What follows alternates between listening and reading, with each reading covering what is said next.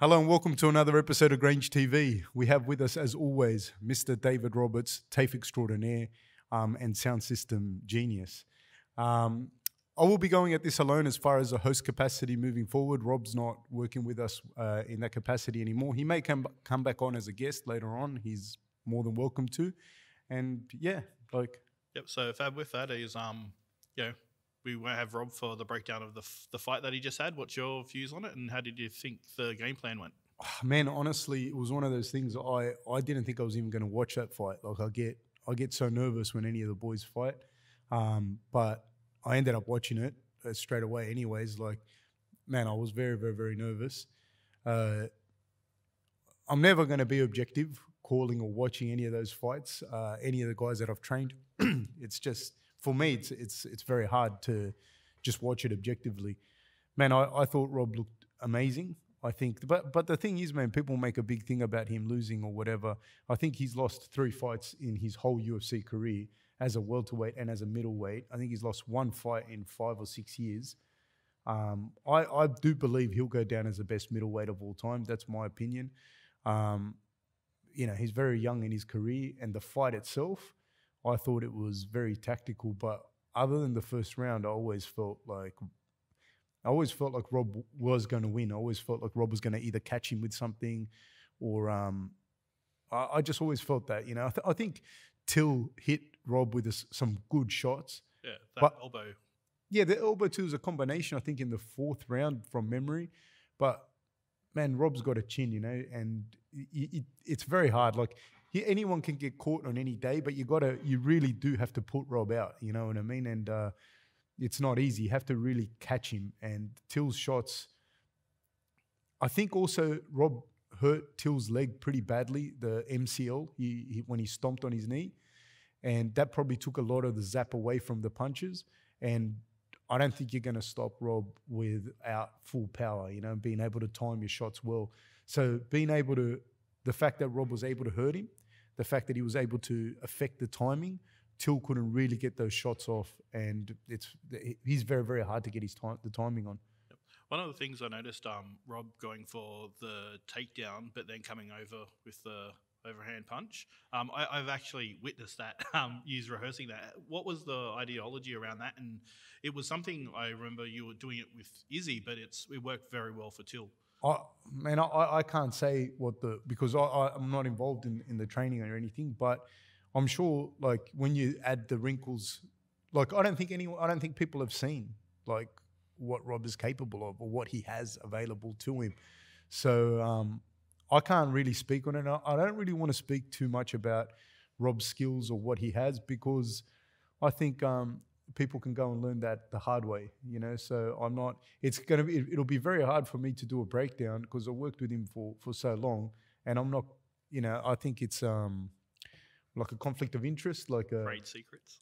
Yeah, no, more than that, it's like a confidentiality agreement, Yeah. I can't, even if I'm going to say something that's complimentary to him, it's stuff that he's got. Like, I'd rather people learn the hard way, you know what I mean? I'd rather they learn who he is in the octagon with him, and good luck, you know what I mean? So what do you think's next for Rob?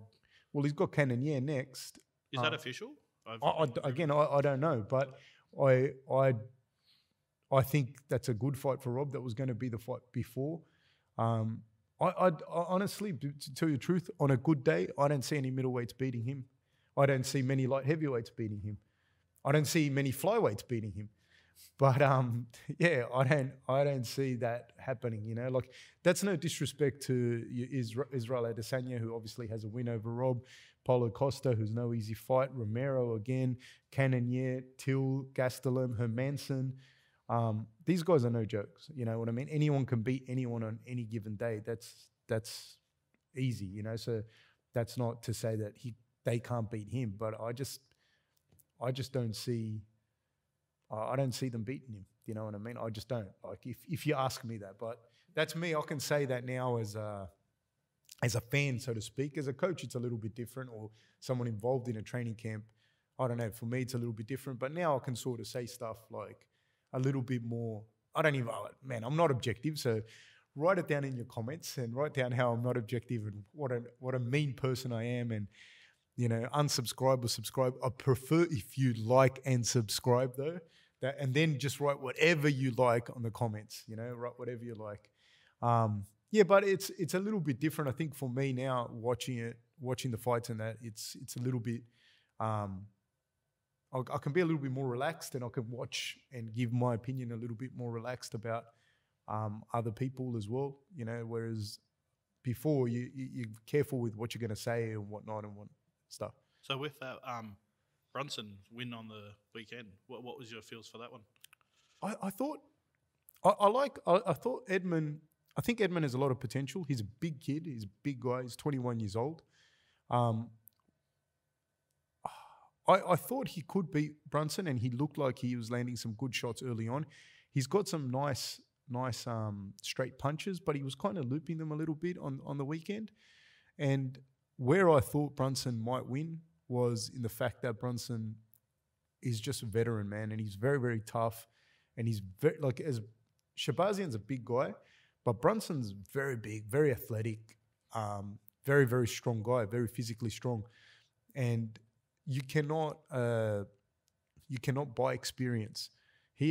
Brunson has been in there with Romero. He's been in there with Adesanya. He's been in there with Rob, and Uriah Hall. A whole bunch of really, really, really good fighters. Jacare twice, I think. Yeah, Jacare twice. And it doesn't matter whether he's won them or lost them or whatever. He's got this fight experience. He's got big knockout power. It's hard, if once those veterans get their roll on and they know what they're doing, like the way that they can manipulate time and space and energy is pretty big. You can't buy that. That's my take. I thought in fairness, I thought Till looked good. I liked the way he looked, man. He looked really, really good. But I feel that Rob is very hard to work out in his timing, and his awkwardness is very hard to work out. If you don't catch him, and Till caught him, credit to him, it's hard. It's a kind of funny rhythm to work out, and you need some time. I think someone like Israel has the he's got so many fights, that he's got a bigger database with which to download from. That's what I was going to say with Edmund. Edmund he wrestled in high school, and he wrestled quite well. And I can't remember the competition, but it wasn't like an all-American wrestler, like a big-time wrestler like that, but he wrestled quite well. And he had 5 amateur boxing fights. And he may have had more, and may have had more kickboxing fights, but I've looked him up, and he had 5 amateur boxing fights. And that is good experience, and it's a good background to have. But I feel that Brunson, being an all-American wrestler, having like high credentials, maybe if he had caught Brunson when Brunson was younger, okay, cool. But having those credentials, having the experience and the ability, and the fact that Edmund didn't put him away early, I think is probably was a little bit hard for Edmund in that regard. But I think he's going to use that as experience, and he looks really, really good. He looks like he has a really good future, and Brunson looked good too. So in terms of the segue to our guest, experience.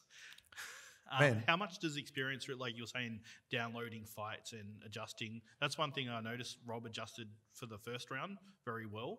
And so pretty much, what's your experience, and then leading on to our guest? Honestly, I think, the guest today is Ray Sefo. So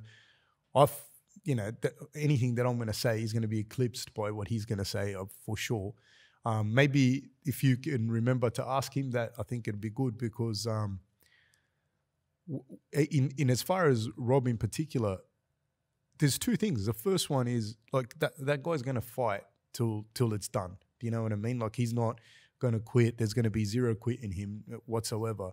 So even watching it live, when I saw him get dropped, as soon as he got dropped, but Till didn't put him away, he couldn't put him away. I wasn't that worried, because I know he's not going to go away. Rob's not going to quit. You have to catch him on the button. And then once you don't put him away, and you have to deal with him, and he starts to get the timing better, and he starts to feel in his flow and be able to get his game off. And his experience as well, towards the end in the 5th round, he got hit. and he got cut open. And, that sometimes, horribly things maybe a fight could get stopped with a cut, especially if it's going in your eyes and whatnot. And you have revisionist history, and I think it was up here somewhere, and people go, wouldn't have been stopped. But, you don't know that in the fight. You just know that you're bleeding a lot, and you don't know where the cut is exactly. And so his ability to then shoot the double or the single and push Darren Till into the cage and hold him there and then take him down but basically finish that fight there, that's not only do you need the experience to be able to think to do that in the fight, you got to have the skill set to be able to do that. And just being able to think in there, it's crazy because the 5 rounds go by so quick when you're there, when you're coaching, or especially if you're fighting, just goes so quick. So the ability to be able to think and go, okay, this is where I'm at, or this is what I'm doing. That's what's crazy. That's where you see the big differences, and that's where you see it like with a Brunson and Shabazian. Where Brunson's had those fights. He went 3 rounds with Romero. He's been exhausted in fights, all of that. And Shabazian's most of his round, I think, finishes were all in the first round. Definitely in the UFC.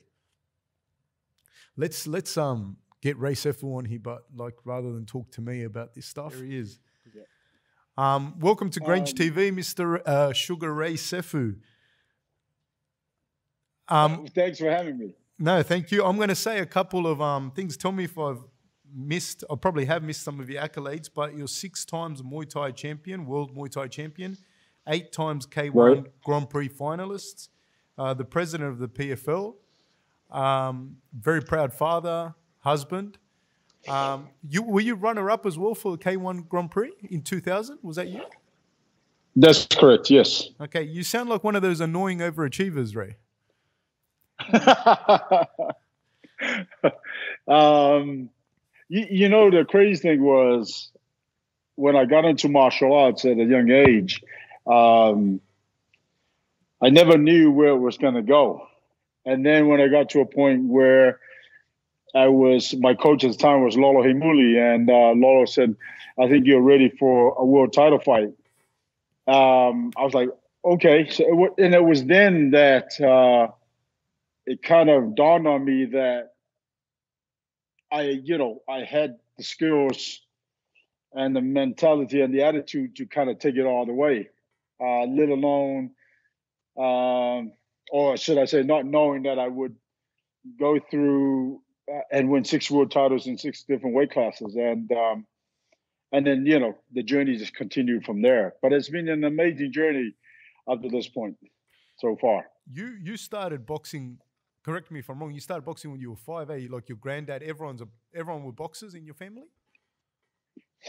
That's right. My cousins, my dad was a boxer. My cousins, everybody in our family, knew how to box. And so at the age of 5, my dad gave me my first pair of boxing gloves. And so I would spar my brothers and cousins and everybody that was a lot older than I was. But I think I was holding my own at the time. And so eventually, I kind of fell into it without realizing that this was the path of my journey, and it was going to become a career. So very thankful. Obviously, I thank the good Lord every day that I was blessed with a talent that allowed me to travel the world and make friends and meet so many people from all over the world. What was early life? You were born in Auckland? We were raised in Auckland, and some of my brothers grew up in the islands, and then one of my other brothers, Herman, who lives here in Alabama, grew up here in the States. I said, that's your connection to. So, what is the connection to the United States? How did your brother end up in Alabama? Well, the funny thing is, growing up American television. I think 98% of television that we got was American television. And so somehow I was always connected to America that way. That being said, when I came to visit my brother back in 93, I just fell in love with the place. I just felt like I was at home. everything about it. Like, well, one of my favorite television shows back then was Chips. And um, when I get picked up at the airport, and I think from LAX actually, and the drive home, because he lived in Anaheim at the time, in Orange County, and the drive home, we're on the freeway, and these, police officers will pass us on their motorcycles and whatnot, and it just felt. And then, of course, we were in my brother's Camaro convertible, and he had the Beach Boys on, and everything just seemed so surreal at the time, because what I had seen on TV, I'm now seeing it in real life. You know what I mean? And so somehow I just felt at home here in the U.S. How old were you in '93 when you went there? Like early 20s? 21, I think, 22. Was your brother a fighter? Like what was he doing in Alabama? I mean, in the U.S. in No, Anaheim. he just because he moved from Hawaii, and he just fell in love with the place, and obviously he met a lady, and they ended up getting married, and he stayed. Okay, so your early life, you were boxing and doing stuff like all the time. Like who were you at school? Say, like if we were in high school together, who were you? I was just a regular kid, Now, I never allowed anybody to get away with anything when it came to being pushed around. But I just thought I was just a regular kid. And were you already fighting? No. I was training. I was doing martial arts at the time, but no, I wasn't competing at the time. Yeah. When did you start? When did you start? Oh, actually, no. Let me back up. By the time I got to the US, yes, I had my first fight when I was 18. Yes, that's right. Okay, so you kind of finished high school and you'd had your first fight. Was that a kickboxing fight or a boxing fight? It was a kickboxing fight. Yeah. Okay, so and how many? Because when you went to K1, correct me if I'm wrong, you debuted in K1 against Ernesto Hoost. That's correct. They couldn't find anyone harder for you than to debut against. Yeah, it was just it was crazy because I think at the time he was the current K1 champion, and I think part of that too was because I had fought Andre Menard, who was also another great fighter, and when I beat Menard. So looking back on that, I think that's kind of like, well, they say, oh, well, but then K1 does that all the time. They really test you. They throw you against the best of the best. It was kind of sad, though, because everything went wrong in my training camp for that first fight, to the point where I was close to pulling out. And my brother, like Ronnie and some of my other teammates were like, Ray, it might be a good idea just to, pull out. And at the time, I thought to myself, if I give up on this opportunity, I might not get it again. So I'd rather go there 10% ready and just go for gold in that first round. If nothing happens, then he's going to have to knock me out. But at least I went there and gave it a go. And obviously the fight, Inertia won the fight. The towel was thrown in, I think, in the fourth round, because, I was literally just taking punishment. But at the time, for me, it was just getting through the fight and surviving, and every opportunity that I got that I could land something, I threw it. But obviously, Ernesto is an amazing fighter and a great champion. And so when the towel got thrown in, the fight was stopped. And then I think I got a call the next day to meet with Kancho Ishii, who was the founder and president of K1, and I was offered a contract the very next day. And he had some nice things to say, but all I did was just apologize that a lot of things went wrong, no excuses, but it is what it was. And he said, one of the things that he really enjoyed was the fact that I wasn't going to quit. I said, that's never been me. And I would die in there. And so, and so my career in K1 started from there on in.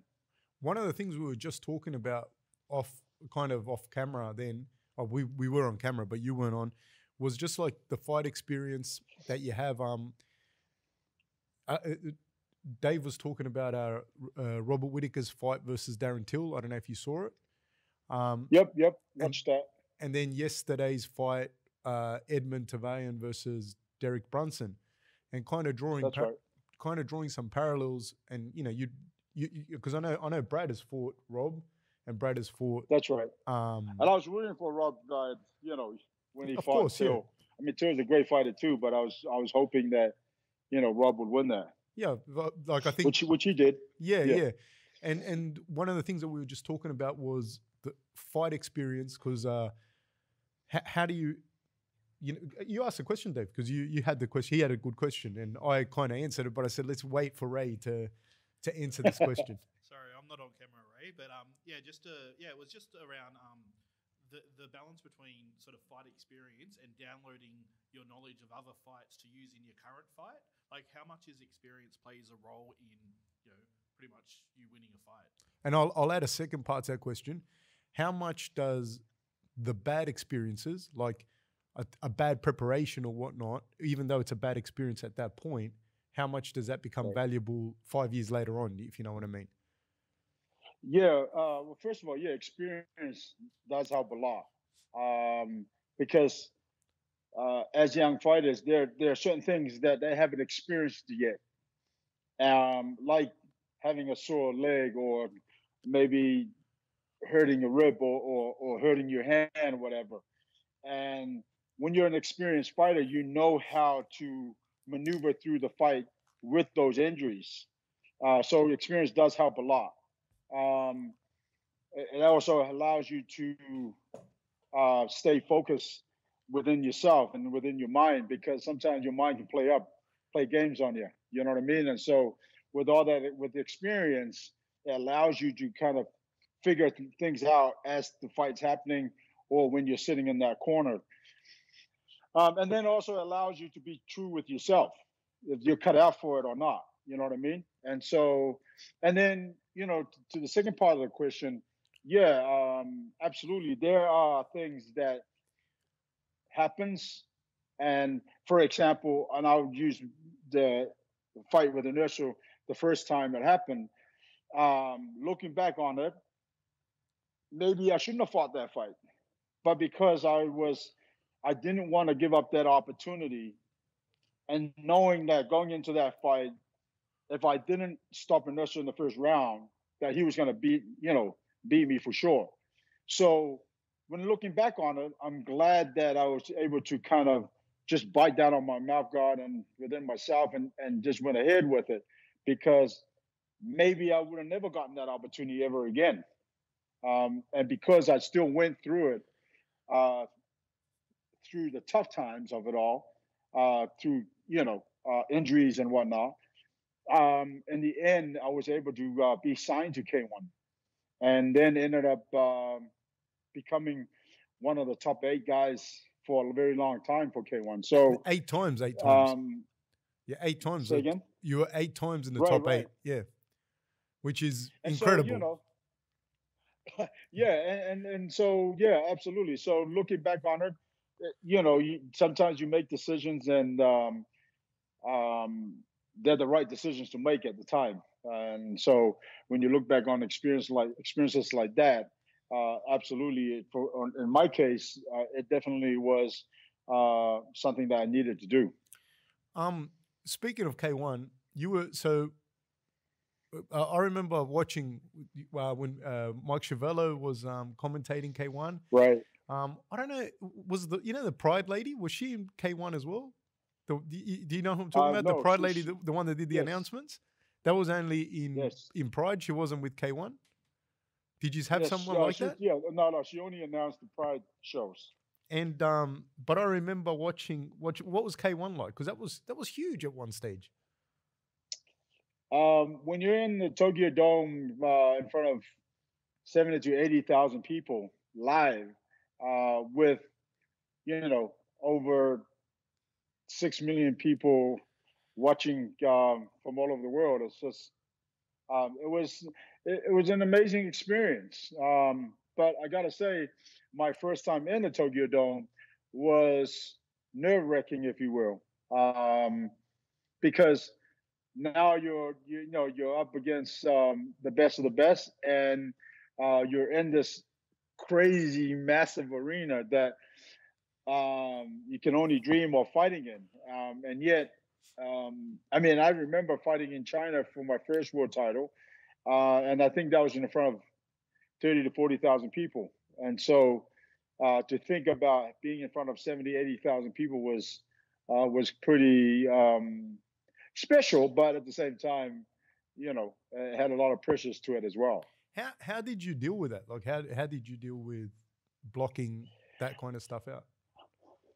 Once I was in the arena and we were going through the rehearsals, which was kind of good because it allowed me to kind of answer questions, what was going on, and visualizing, because that's, a big part of the game, and visualizing the amount of people that was going to be in there, and just knowing how to set the tempo in terms of controlling your nerves and your thoughts, and just be more in tune with yourself. And so by the time we had done the opening ceremony, and we were brought out, I think it was like the second level.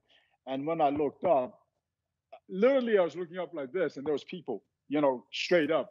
And that's when I really realized how massive this arena was. And yeah, again, like I said, I think I just kind of took it all in, and just try and stay within myself, and controlling my mind, to kind of accept everything that was happening around me. Is that something you could always do? To flow. Is that something you could always do? Like, is that something that just happened? Ray Sefo could always do, like, just control your emotions, control your mind, and be in your head, so to speak. Or not be in your head.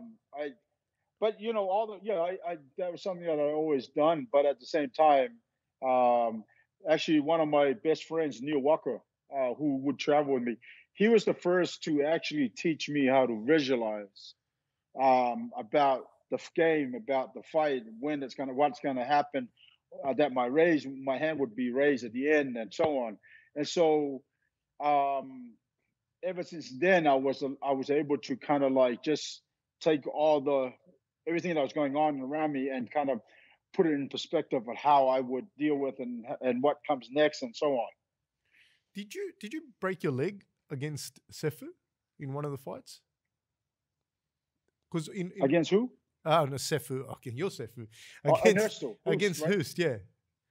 Yeah. So what happened was it was an old injury, and it was my fight against who's now a good friend of mine, Peta, and he's a southpaw. And so I tested his inside leg because he's the opposite stance to me. Yeah. So I touched his inside leg, and he didn't check. So I threw a couple of combinations, and then I really drove the kick home, and he checked. And I ended up connecting right at the joint of my ankle, on his shin, and it tore all the ligaments in my foot. And ever since then, it's never been the same. So, when the Grand Prix came along, and I taped in my ankle, and after the fight, because I fought Peter Ertz. Sorry, that was against Ertz when that kick that you're just talking about now. That was against Ertz when you kicked and you broke. It was against Peta. Okay. I forget Peta's last name now, but or the pronunciation of his last name. But anyway, it was against Peta, and then this Grand Prix, I had met Ertz in the first round in the quarterfinals, And And is this with a dislocated ankle? correct. Okay. And hurt it again. And so I hurt it again against Peter. Even though I won the fight, I still, it's funny though, because there's footage of my team, Ronnie and the boys, pushing me up the stairs because I couldn't put any weight on my foot. And you And you still went to fight Peter Ertz. No, I beat Peter in that fight. This was after Peter's fight. Oh, man. And I was coming out again, 40 minutes later to face Ernesto Hoost. The crazy thing is, it was supposed to be Bob Sapp. And Bob ended up, I found out later that, he pulled a fast one, and because he didn't want to fight me. So, and so Ernesto was able to come out and say, because I think Ernesto Bob beat Ernesto in that. Yeah, I remember that. Yeah, I remember that. Right. And so, but anyway, I was facing Ernesto again and again. So the game plan in my head, and the boys were like, okay, you're not going to kick. You're just going to check and box. And of course, when you're fighting someone like Ernesto, you can't just have limited tools. You know what I mean? And so, of course, when I went in there, I threw a combination. I threw a low kick. And of course, and my whole leg went numb. I couldn't even stand on it.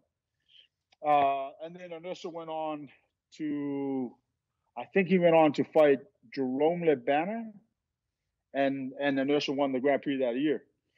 But yeah, it would, so I didn't actually break it. I torn all the ligaments in my ankle. Yeah, I wouldn't have gone to work that day with that injury. Sorry, let alone fight any of those guys. But because sorry, go on. It's true when they say that fighters are crazy, because, like, even when I think back on it, I'm like, well, how did you do that? You know what I mean? And but that's the kind of mentality you got to have as a fighter. Well, I was going to become. No, please. No, to climb the ladder and become known as one of the best fighters in the world, or compete with the best fighters in the world, you got to have that mentality, and that's the kind of mentality that I knew I had. I knew Ernesto had. I knew Peter Ertz, Jerome Lebana, Mike Bernardo, Sam Greco, and so on, and and Sam, who's also a good friend. But yeah, that's the kind of mentality you got to have to compete with the best of the best. Can you speak to that mentality a little bit? Like, when did you know that, okay, I'm a little bit different to other people and whatnot? Like, when did you know that? Or is it just something that you sort of found out as you went along? And how did you exercise that? How did you tap into that even more so? It's, it comes with, I think I realized it real early in my career, when you get pushed to the limits, and you got to make that decision whether you're willing to step out again, and I think to this day, all the fights I've had have been tough fights, but the one fight that I thought I was literally going to die in there is when I fought for the New Zealand national amateur title. Really? And I think that fight in itself, at a very young age career, taught me, because it was a 5-round fight. And by the 3rd round, I was, breathing heavy. And up to that point, I pretty much had stopped most of my opponents. So now I was in different, territories that I never experienced before. And so by the ending of 3rd round, 4th round started, and I was really like gasping for air. But of course, I had to keep this all controlled within here. And the fight went on, went to a decision. I won the title. And I remember saying to Ronnie when we're standing in the middle of the ring for the referee to call and the announcer to announce the decision, I said to Ronnie, hold on to me or let me hold on to you because I literally was going to pass out. And I keep telling myself, don't pass out, don't pass out. Stay on your feet, stay on your feet. And so when they called the decision, I won. I kind of just put on this fake smile. We got out of there. Roddy helped me out. They took me to the changing rooms, and I said, take me into the showers. They took me into the showers, turned the tap on, and I literally passed out in the shower. From what? Just exhaustion, or just exhaustion, or the whole thing? Exhaustion and yeah, I think it was just from and again, there was never a time in my mind that I would quit, but there was a lot of times in that fight, in that last 2 rounds, that I knew I had to keep biting down on my mouth guard and keep moving forward. And whatever the outcome was going to be, that was going to be the outcome. But as long as I was moving forward and pushing the action, I was going to be okay. And so, so I was pushed to the limits in that fight. So at a young fight, at my first national amateur title, that fight in itself taught me a lot about myself. And I had to do a lot of soul searching and a lot of fighting those demons that wouldn't allow me to carry on. You know what I mean? And so that fight has helped prepare me for everything else.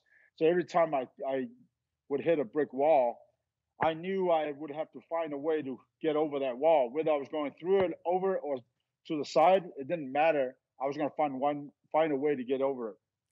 One of the fights in general that I don't like. I show people sometimes, and I say, like, if you want to fight, have a look at this because you might run into these people one day. And also the thing that made me want to do anything other than fighting was your fight with Mark Hunt. And I knew Mark. Right. Like, I used to train with him back in the day. But right. I know Mark, like, still now, he, I was going for him, sorry. But right. like, no. Yeah, for sure.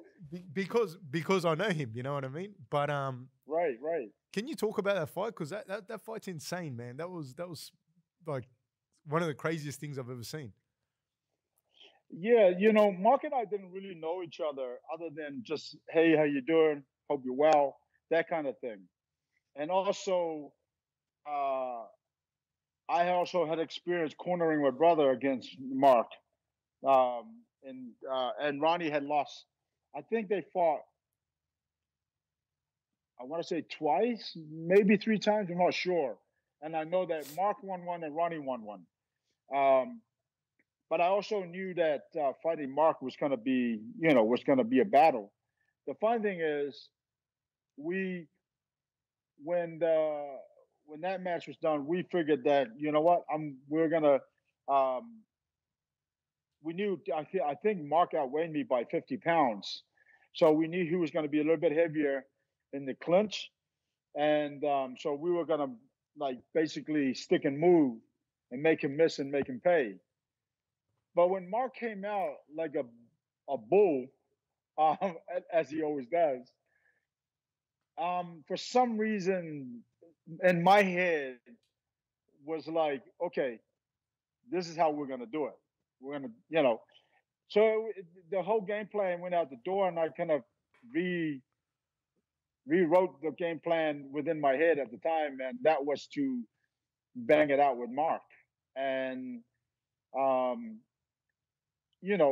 but it's crazy though, even though, anywhere I go around the world, that's the fight that everybody brings up. But I felt like, Mark and I really bonded because of that fight. Ever since after that fight, I've always had a lot of respect and for him, and I've always, like, just supported him through his career. because again, when you're in there like that, I took a piece of him and he took a piece of me, and I think that kind of bond just kind of bond you for life. You know what I mean? Um, and it was just crazy. That wasn't the game plan, but it ended up being the fight that happened. What made you put your hands down and him put his hands down and do that? Like what because the little boxing that I've done, they would say never ever drop your hands against someone like that. Either Right. one of yous. I don't know, to be honest. Um, I don't know. I think at that time, I think Mark just it was just pride on both sides. You know, um, I think it was just so much pride on both sides that okay, well, I'm willing to take your best, and he was willing to take mine. And but yeah, it's hard to kind of explain things like things like that because, like you say, in training, that's never a smart thing to do, you know. Um, and I don't recommend for anybody to do that. True. That being said, um, it happened the way it happened, and Did you give him a I'm kiss, just Ray? glad that. Did you give him you gave him a kiss in the fight, eh? You kissed him on the cheek. You did, Yeah. eh? What possessed you to Because do that?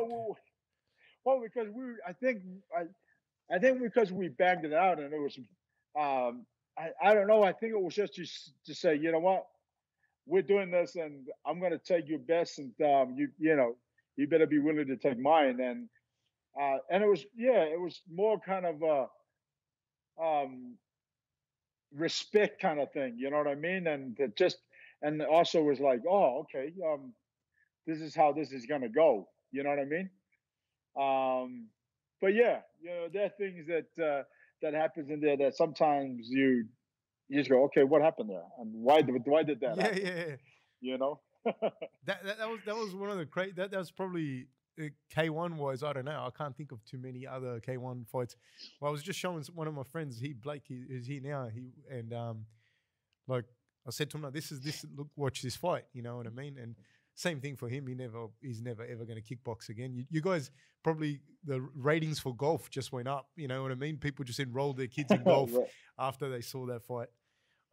But now you're I think the last time I looked, I think it's had over 10 million views on YouTube, I think. Yeah, something crazy. Like if any chance anyone gets, watch Ray Sefo versus Mark Hunt, and it's incredible. It's absolutely incredible. And the whole fight, like it wasn't just that though. It was like the whole fight was actually good. Was a good fight. Like it was like technical and tactical in its own way. You know, it wasn't just right. Yeah, it was. I think it was fantastic. And here's another thing that I was going to ask you. You have very good footwork. You're very light on your feet. Is that something that's always been the case for you? Yeah. I've always been, I've always been really thankful that I was blessed with not only, again, we worked on everything, like in terms of footwork. Like Sugar Ray Leonard is one of my favorite boxers. And for so many reasons. I mean, Sugar Ray Leonard was not only a boxer, but he could fight. Yeah. Not only he was classy, but he was smooth, He was always a very intelligent fighter. And that's what I loved about him was that there was just an aura about him in terms of the way he went about fighting, and his intelligence in the ring was amazing. So I kind of just, watch different fighters and pick up different things and do a few things here and there that they did, or learn a few things. Vander Holyfield is another one of my favorite heavyweights, just because, again, he was a guy that came from light heavyweight, and everybody, even when he was in heavyweight, everybody, or every time I would hear the commentators, we don't know if he has punching power, but yet he won his first heavyweight title by knocking Buster Douglas out, who knocked out Mike Tyson. Yeah, yeah, yeah. And then years later, I meet Evander, and I had asked him that why was there was a hesitant or a doubt in these people's minds when he was continually beating fighters and stopping them as a heavyweight. But he couldn't understand that either. Did you play rugby or anything growing up as well? I did. Yeah. Did you play at a decent level? Like, were you a fast I runner?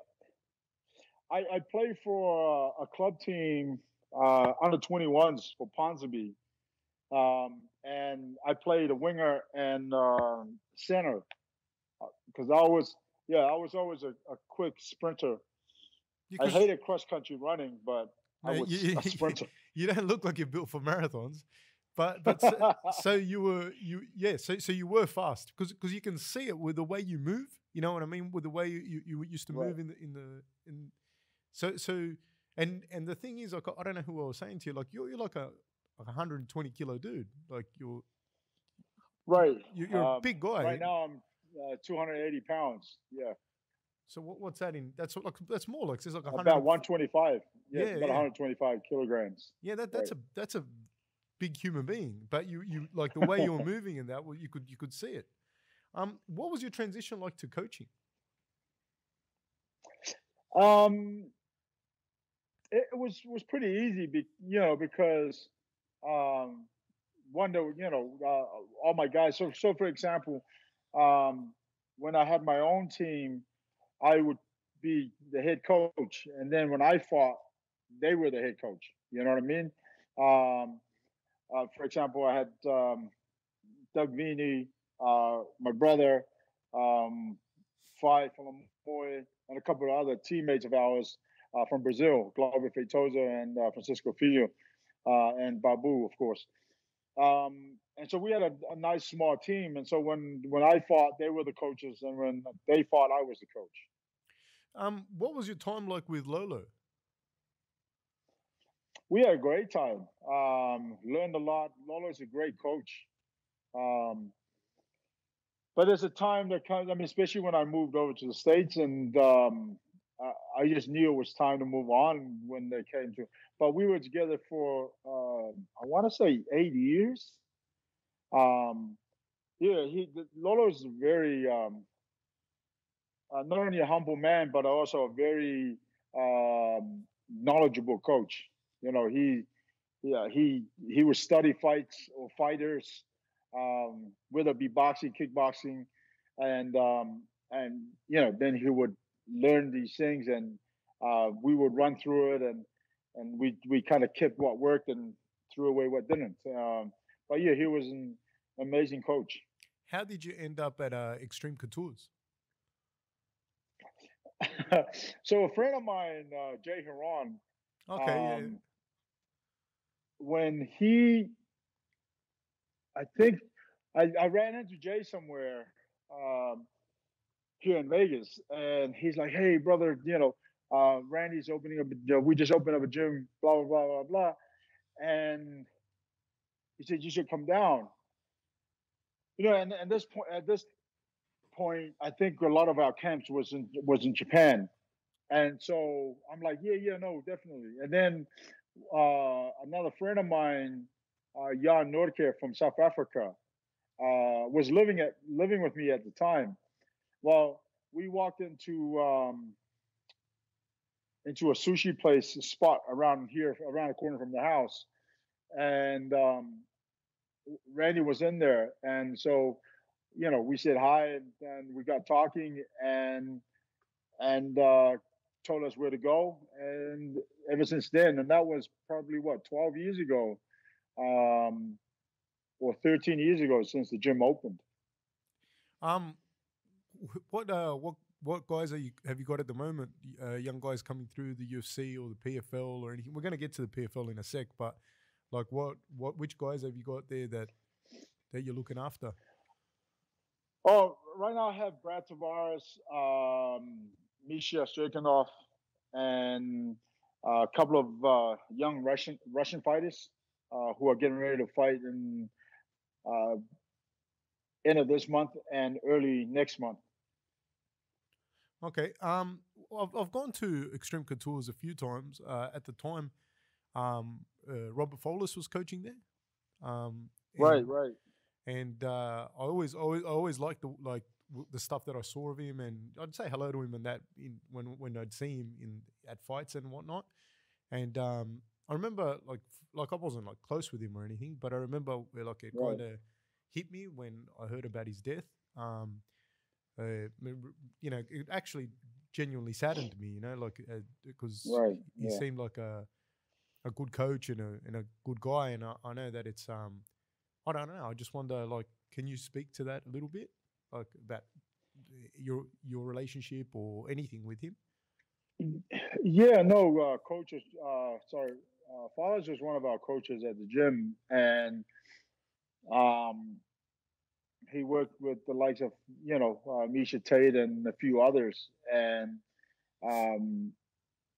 he's a good coach. But I didn't know him that well.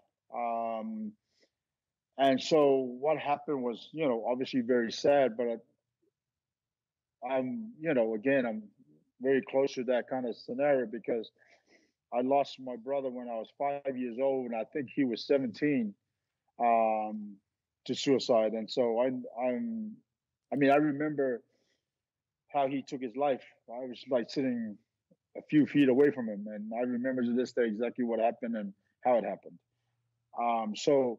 And I've never shared that story with anybody.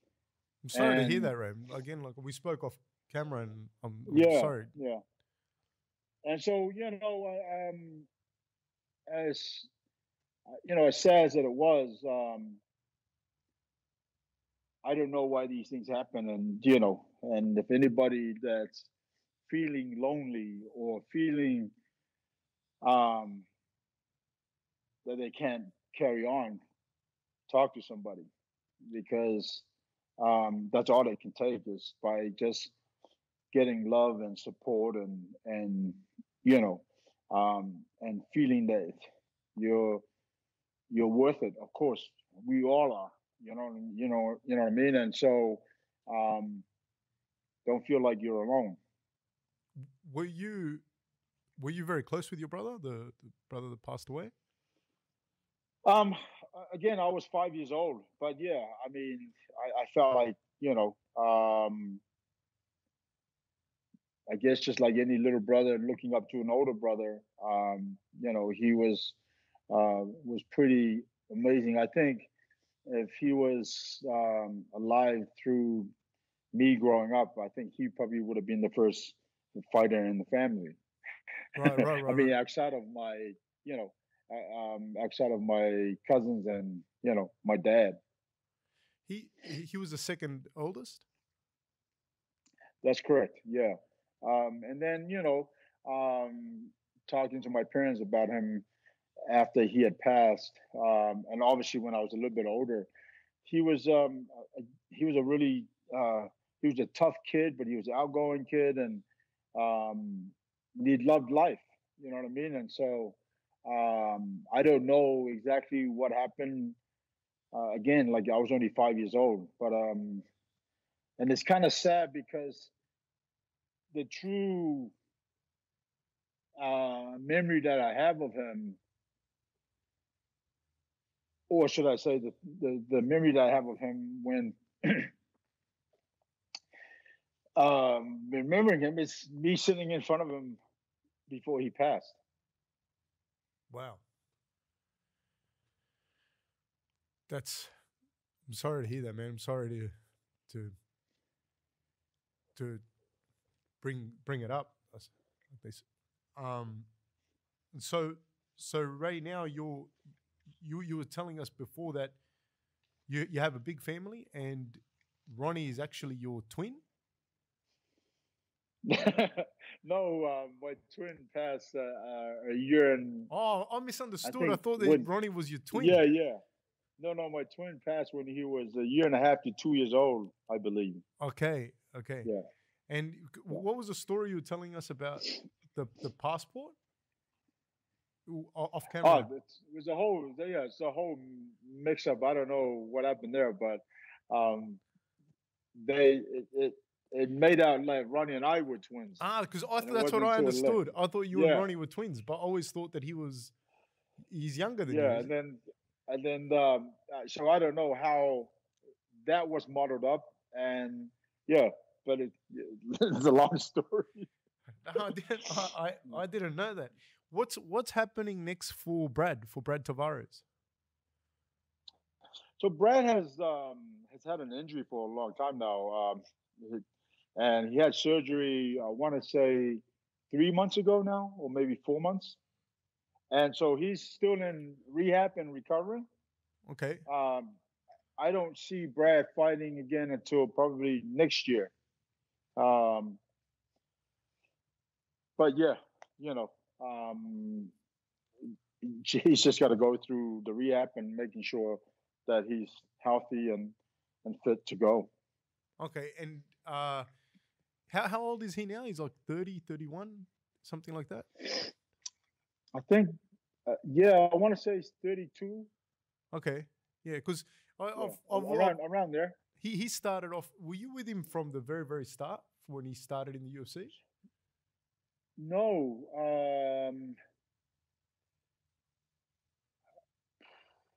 I think Brad and I have been training together now for maybe I want to say 9 years. Because I followed his career. He's But fought no, I everyone. think Like say that again. yeah, I was saying, like I've followed his career. He's fought everyone as well. Like Right, he's always puts his hand up and fights hard, always. right.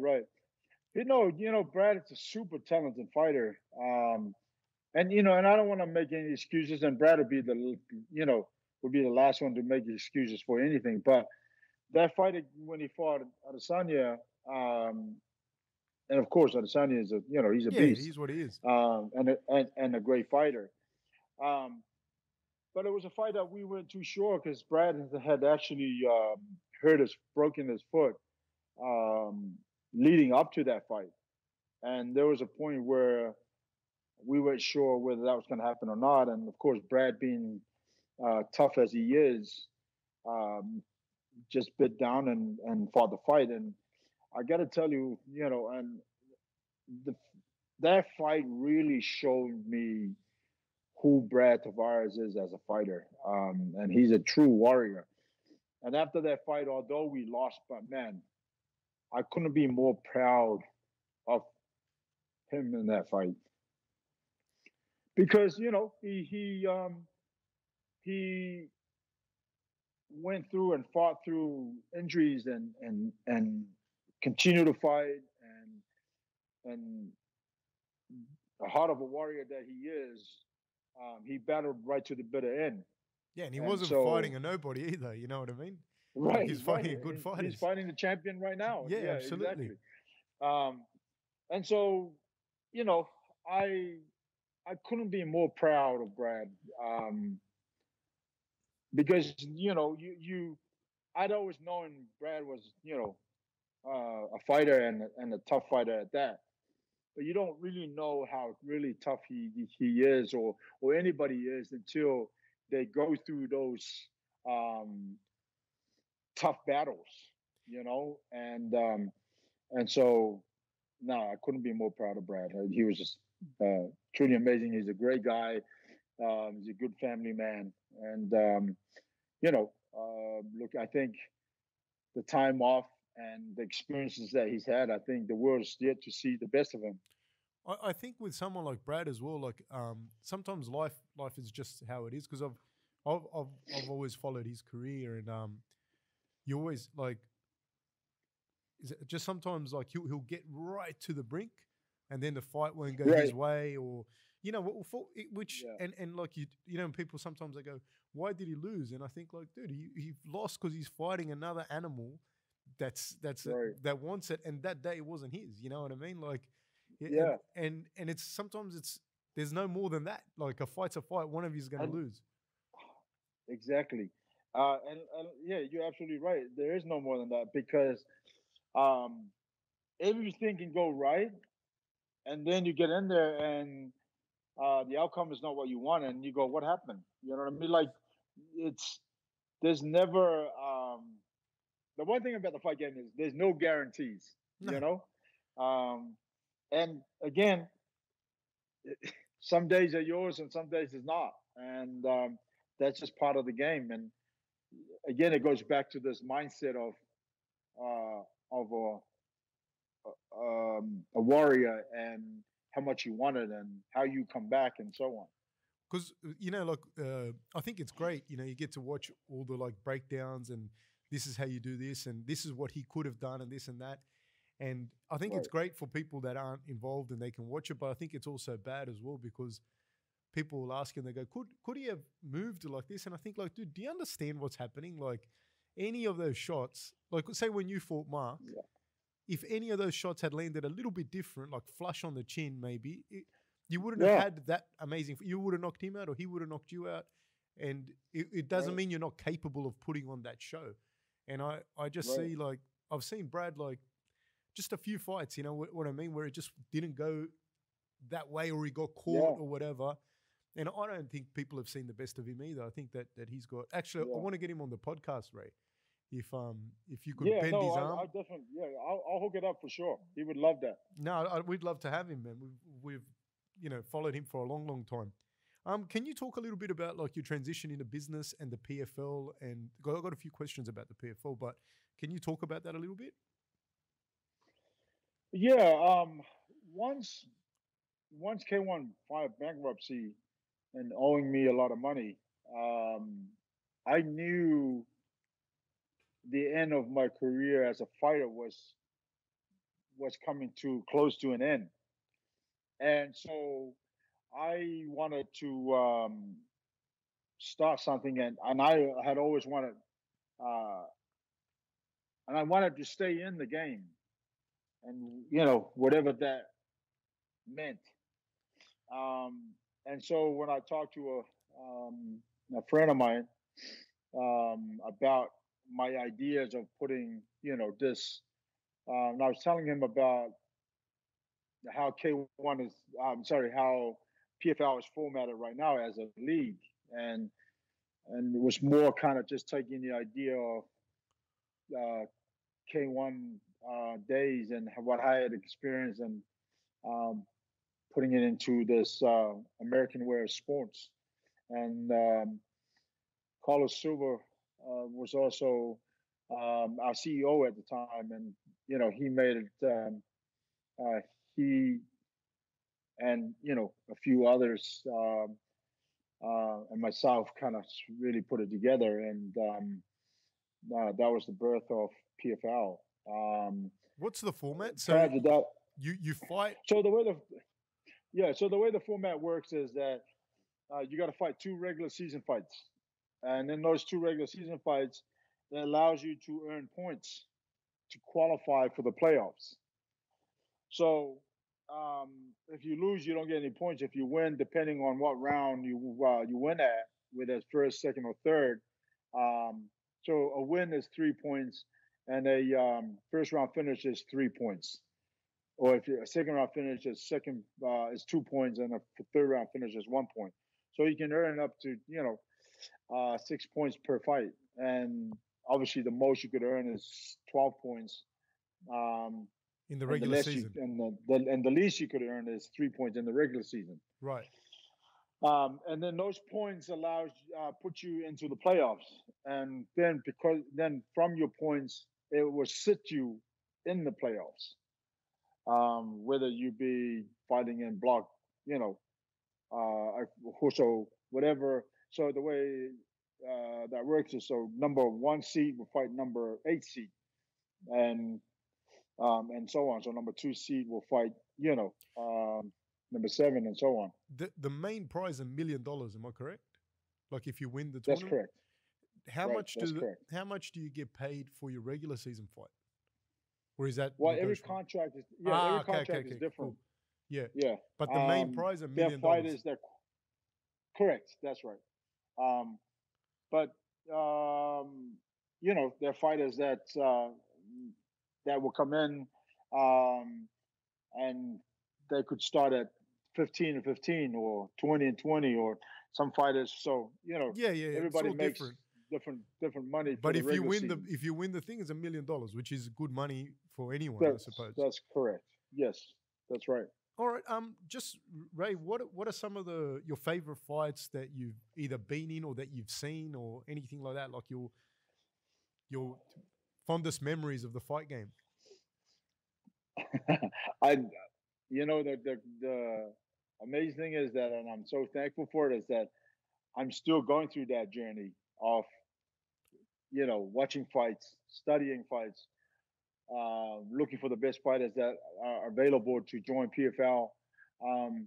But one of my favorite fights would have to be Jahid and Sambiris in Okay, the yeah, K1 Max show. yeah, yes, I've seen that. And that fight, and Mike Chavello and I, who, Mike is a brother. Sorry, Ray. but Before I Go forget, ahead. I've also messaged Ray, Chavello to be on our podcast. Do you reckon you can put in a word for Oh, us? nice. If you could put in a word. No, absolutely. No, thank Yep. you. Sorry I'll- to interrupt you. Yeah. I'll send him a text. But Mike and I commentated in most of the K1 Max shows. And I got to say that Jahid and Sambidi's fight, it's got to be one of the best kickboxing fights I've seen. Listen, there's so many great fights, but those two guys are truly amazing. Sambidi's drops him in the first round, I think. He comes back. Jahid comes back out in the second and drops Sambidi's early in the second round. And then towards the end, I think Sambidi's drops him again. Like, it was just a back and forth fight. It was just such an amazing fight. By the end of the third round, and I think I said in the commentary, I'm like, well, that's kind of crazy because I thought Sambidi's won that fight, but they made it a draw.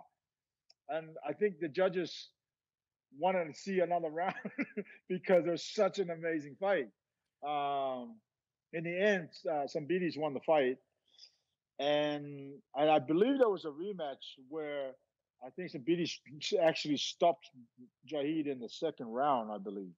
I could be mistaken, but I know for a fact that fight the rematch was stopped. It was either the first or the second round. But anyhow, so that's one of my favorite fights. But man, there's so many great fights. There's so many great fights in mixed martial arts and boxing.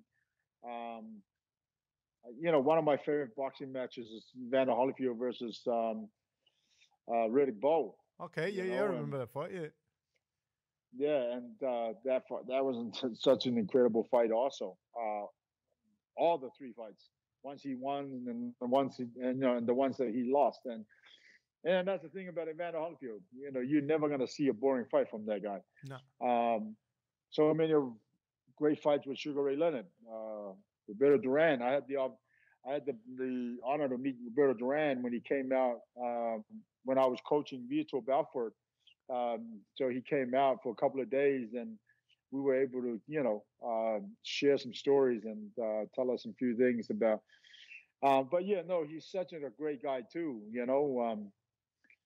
Still an amazing personality as well. But there's so many great fights, whether it be boxing, kickboxing, MMA.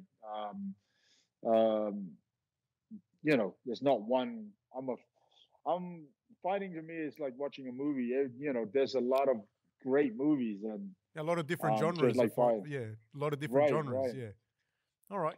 I got to put in a word for the women because I in the beginning of Amanda Nunes, I was like, okay, she's a good fighter, but it wasn't until she stopped Holly Holmes that I was like, it was then I became a fan of this girl because I just watched this girl continue to improve and continue to win and the way she was winning. I thought so I think she's going to go down in history right now as probably the greatest female fighter. She's ever. scary. She's a scary human being, man. Yeah, she's amazing. Like it's just, but I'd always supported female fighting and whatnot. But that, Amanda, I thought, just continued to show different ways of winning, whether she was knocking you out with her hands, or she was knocking you out, or she was submitting you, or she was knocking you out with a head kick. Yeah, yeah. And so that made me a fan. All right. Ray, thank you so much, man, for coming on. We appreciate it so much. Appreciate your time. Do you have any where can people find you? Do you have any projects coming up that you want to let people know about? Yeah, I'm mainly on Instagram, Sugar Ray Sefo, at Sugar Ray Sefo, should I say? I'm trying to get back into my Twitter, but I'm not a big Twitter anymore these days. Instagram is kind of like pretty much, and Facebook is the same. My fan page is Sugar Ray Sefo.